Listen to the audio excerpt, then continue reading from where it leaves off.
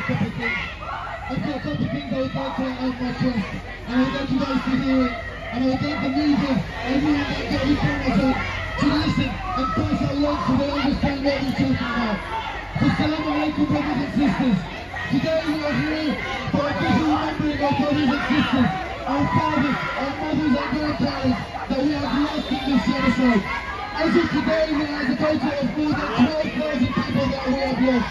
More than 6,400 that are children, mothers, that are families, that have life, that have dreams that have been disappearing from the world because of this genocide. How many people do we need to lose for our government to wake up? We are losing our faith in humanity on a daily basis. Watching how our government is dealing with this. The UK government is standing with Israel only for their monetary benefits. All they care about is money and how they can get more money from this genocide. By supporting this apartheid state, so-called Israel. We need to understand one thing, and we need to make it clear. This is not, and I repeat, this is not about religion. This is not about religion. This is about humanity, people, goddammit. This is about humanity. During our vigils and protests, today, unfortunately, and with a break of what I have to say, the IDF have launched an attack, destroying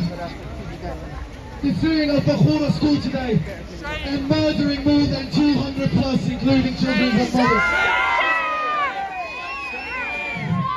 This is not about religion, people. We have Muslims, we have Christians, we have Jews, we have Buddhists, we have atheists, we got Hindus, we got every religion, every non-believer, anything, because we are humans. We're standing together for that reason.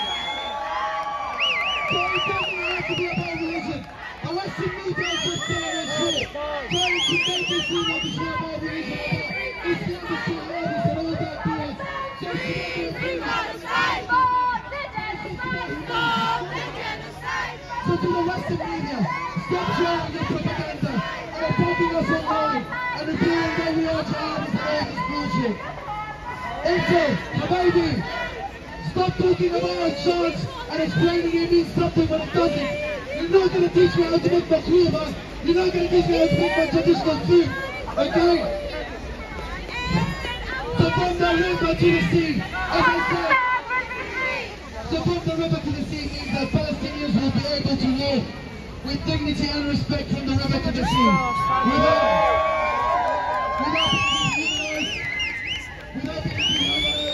Without being disrespected by the Israeli army, by the Israeli illegal settlers, by the Zionist regime, and they will be treated equally. To keep your information to yourself, Western media.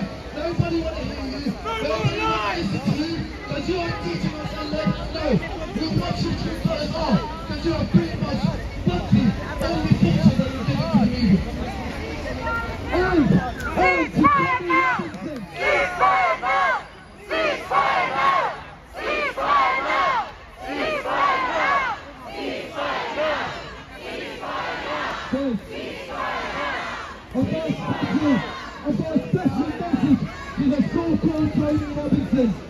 Tommy Robinson, you are a racist, Islamophobe, vile person. Because you have a massive following, you think you can keep sharing these vile messages about Islam and Muslims across the internet to make the public hate them and create division. So shame on you, shame on you, shame on you.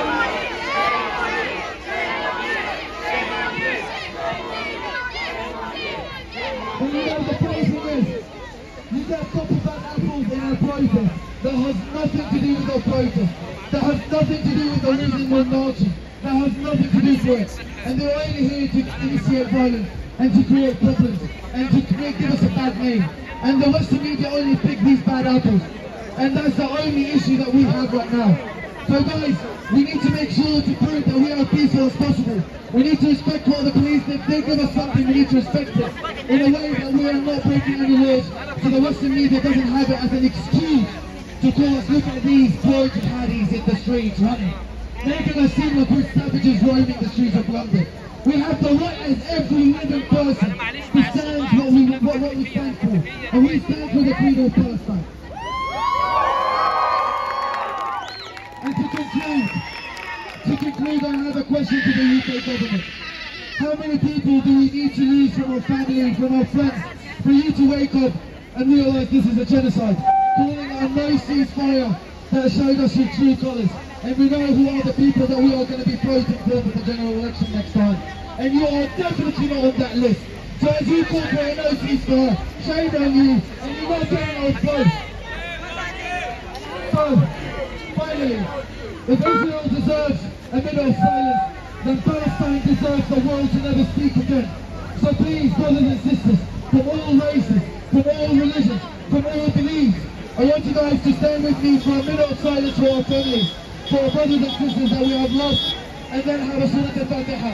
And then we're going to keep on chanting till Richie Sunak hears us from here, till everywhere in the world hears us, and they understand what we're talking about. So please, let's have a minute of silence respecting our brothers and sisters.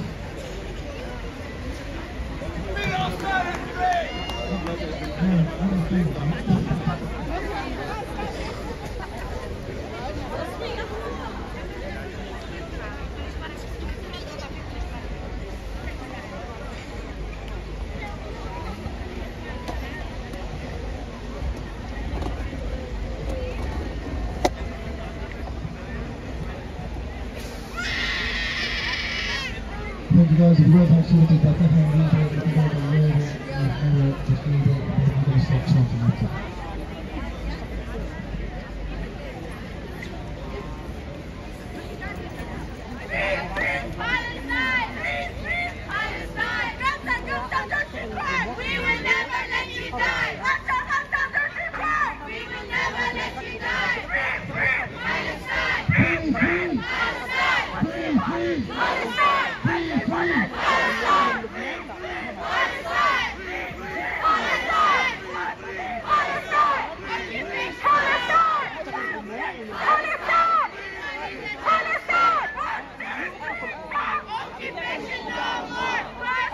Guys, can we make some space for the people behind you guys? Guys at the back, squeeze a little bit more into my side, so you can have a little bit of space for the people.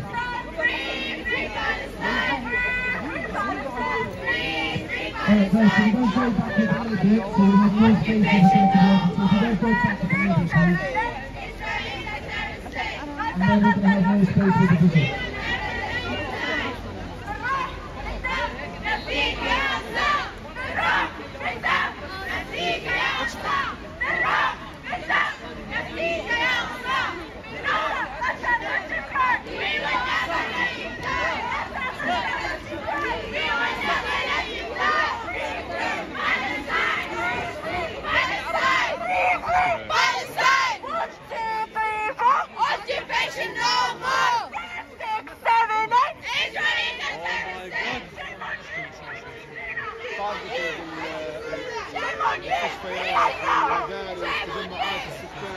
ادخال المساعدات للناس وقف الاطفال اذا بدهم يستمروا في الحرب يستمروا في الحرب لحد ما نحن بس ما يقتلوا المدنيين قتل المدنيين